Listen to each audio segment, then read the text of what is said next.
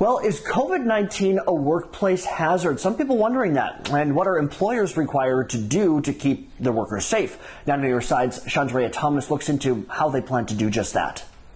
Officials say they're getting regular calls about COVID-19 issues in the workplace, but they're also offering a service to businesses to help get their safety standards in place. KGUN 9 caught up with Jesse Atencio with the Arizona division of OSHA. He says his office gets about 70 calls per week about COVID-19 issues in the workplace. He also says that workers should report issues if needed. And on top of that, businesses should have a plan in place, including PPE for workers, basic training about COVID-19 protection, and open communication with staff. There's always the basic right that an employer is required to have a place of employment that's free from recognized hazards. And when we're talking about COVID in this sense, it is a recognized hazard. It's a health hazard. Coming up tonight at 6, we'll tell you more about how OSHA is helping both workers and business owners with a special program. Chandrea Thomas, KGUN 9 on your